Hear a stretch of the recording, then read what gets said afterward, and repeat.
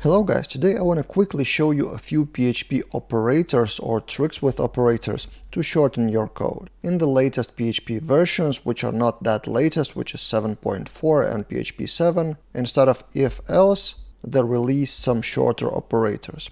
And I just opened PHP Artisan Tinker in random Laravel project, and let's go. For example, key equals default value, but what if we add if statements? So if some value is non-existent, only then we assign the key to default.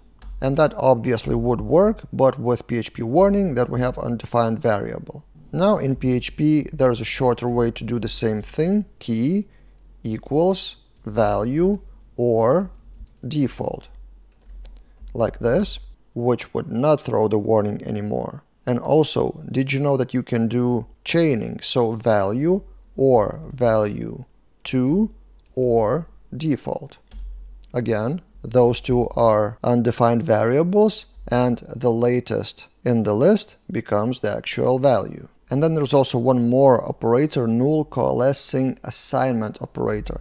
So this is called Null Coalescing, not sure how to even pronounce that thing, but you can assign the key to the value only if the key is not empty. So now currently our key has default, and we can do key question equals default to, for example, another value. And if we launch that, the value doesn't change, which would check if the key is null, then it would assign the value. Let's test exactly that. So key null assigned, and then we repeat the same thing.